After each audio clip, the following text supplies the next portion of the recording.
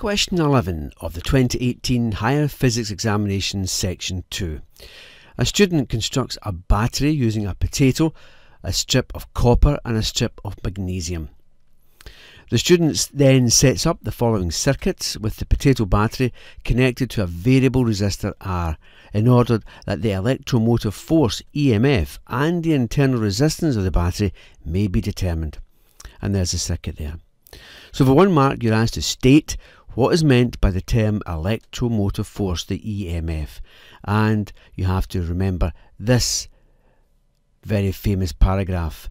The electromotive force is the amount of electrical potential energy supplied to each coulomb of charge as it passes through the source. So if you have an EMF, say, of 6 volts, then what that really means is for each coulomb of charge that passes through that source, they'll gain 6 joules of energy. So another way of saying the volt is 6 joules per coulomb. So all you have to say is remember that statement: the electromotive force is the amount of electrical potential energy, measured in joules, supplied to each coulomb of charge as it passes through the source.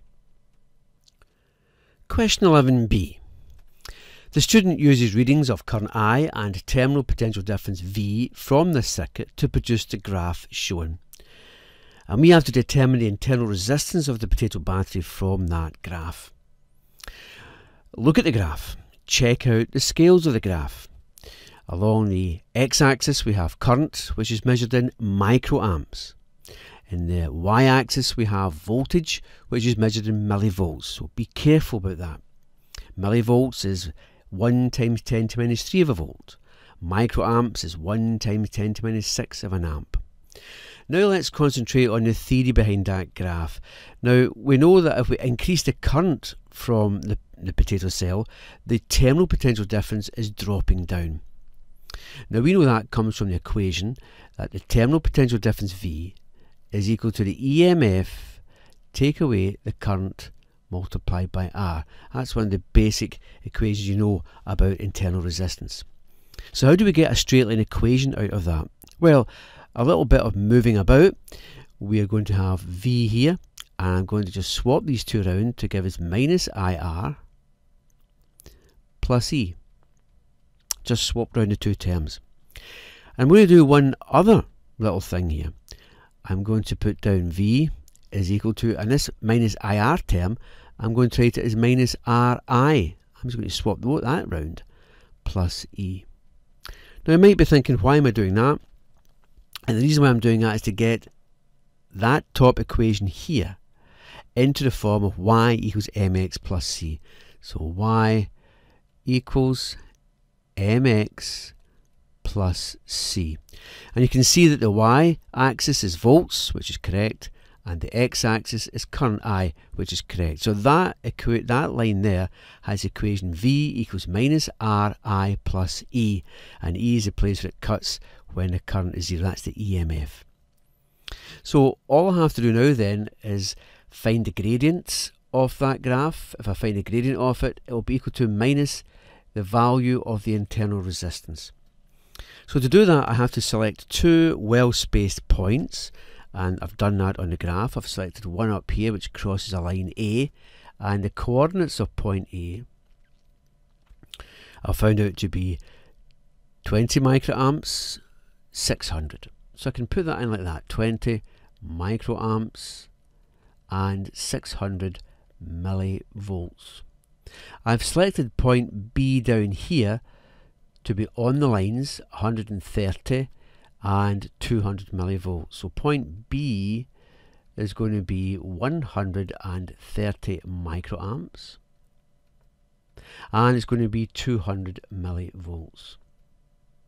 So there's my 2 points, carefully selected because they cross the lines, and now I've got to work out the gradient. And we know from our maths classes that the gradient is equal to the change in the y-axis, change in the y-coordinates, sorry, divided by the change in the x-coordinates. And we have to be very careful of the order we do that. So let's work out the change in the y-coordinates starting from point A. So point A would be to point B, the change would be 200 take away 600. So 200 microvolts would be the change going from A to B. 200 take away 600.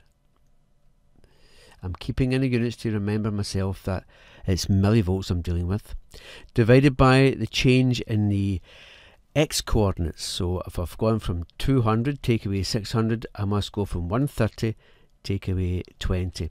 So that'll be 130 microamps, take away 20 microamps.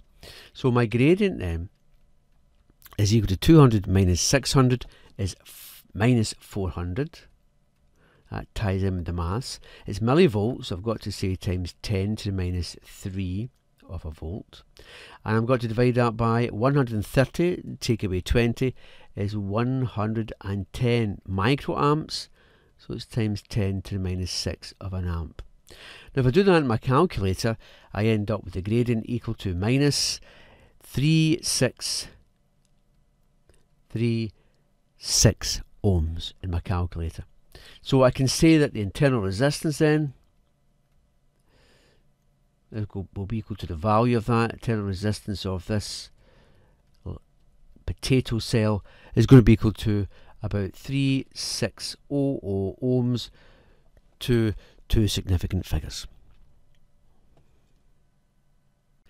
Question 11c. The student connects a red LED and a blue LED in turn to the battery.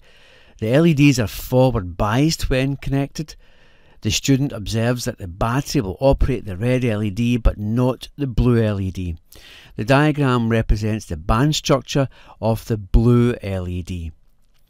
Now, LEDs emit light when electrons fall from the conduction band into the valence band of the p-type semiconductor. Explain using band theory why the blue LED will not operate this battery. Well, first of all, let's take a look at the red LED. But it looks a complicated diagram, but it's not that hard to understand. Here, these are the energy levels here in the n-type semiconductor, and we have got electrons in the conduction band, but to get them into the conduction band of the p-type, they have to have enough energy to climb this potential hill here. See that little energy difference there? Well, the battery supplies the energy to lift these electrons into that level of the p-type semiconductor, so that when they fall down, they will give off energy in the form of red light. Now, in the case of the blue LED, the electrons are in the band here, they're in this level, the conduction band, but the battery does not provide enough energy for them to surmount this little potential barrier to get over to the p-type material. It's as simple as that. So from band theory, the electrons are in the conduction band here. In order to move over to the p-type material, they must surmount or conquer this little potential difference barrier here, which is a small difference in energy level. So they must have enough energy to get over that barrier there. And in the case of the blue LED, the battery does not supply enough energy for that to happen. So there's the answer there written out. The battery does not supply enough energy to the electrons in the n-type semiconductor of the blue LED to cross the potential difference barrier at the junction.